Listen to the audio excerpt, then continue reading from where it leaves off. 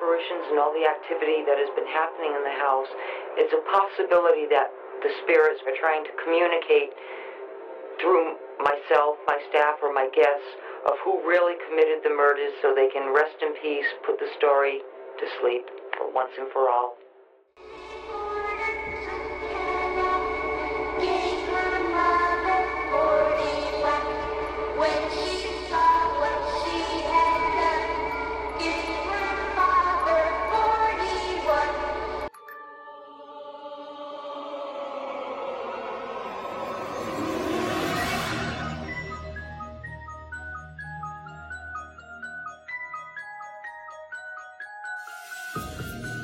The legend of Lizzie Borden has terrified generations of children who have heard tales of the librarian who was believed to have hacked her father and stepmother to death with an axe in 1892. A murder that created a sensation in the genteel Victorian-era city of Fall River, Massachusetts.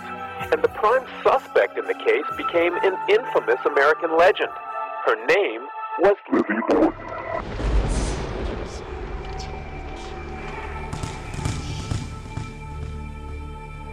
So often, hauntings are linked to tragic and unexpected deaths. One of the most startling cases of the 1800s and still disturbing in present day. It is the events that occurred on August 4 of 1892, the Borden murders. It was then considered the trial of the century, celebrated for its twists and turns, yet horrifying in its details.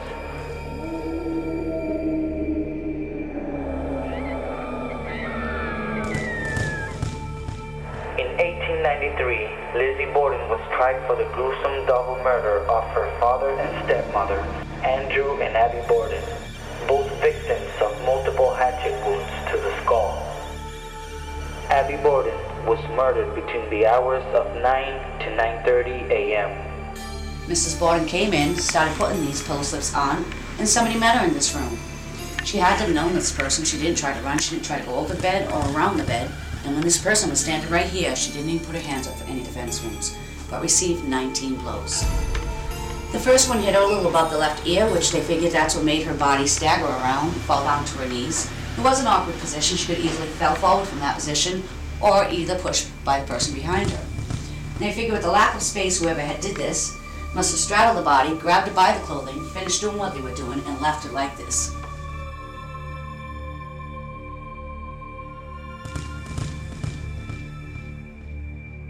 When Andrew returned home at 11 a.m., he was unaware that his wife upstairs laid slaughtered. Tired from his trip into town, Andrew laid down on the first floor sofa. Little did he know, he would never awake.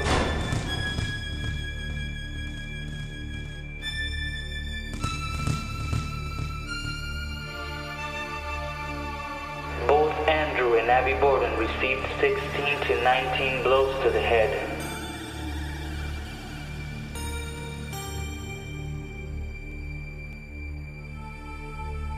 Despite the evidence pointing to Lizzie, she was acquitted of both murders. This evil deed has led this house in Fall River, Massachusetts to be one of the darkest haunts in all of New England. The Borden home is the scene of grisly unsolved murders, and it seems that the Borden family and the maid Bridget Sullivan are still in the residence.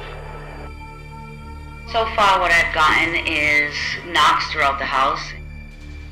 I also see shadows at the top of the side stairs leading into the master bedroom. I've also heard a female voice asking who's there and hello.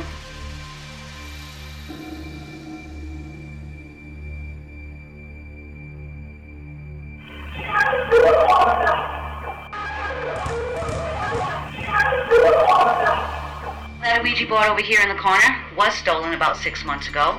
It was taken by an overnight guest, and as you can see, it's back. I asked the owner about it, and she had said that it came back by FedEx with no return address, but with a note attached to it. What the note said was, please make it stop. Don't know what happened, but whatever it was had to have been pretty scary. What is it about Lizzie that so captures our imaginations? What is it that causes her to remain the subject of speculation nearly a century after the murders? Did Lizzie really kill her father and stepmother? It is the mystery of the murders that are so alluring since they remain unsolved. Over a century later, the Borden home serves as a bed and breakfast. You are invited to sleep in the room where Lizzie slept or in the room where Abby Borden was found dead. It is a big question. A question we all want the answer of. Is there life after death?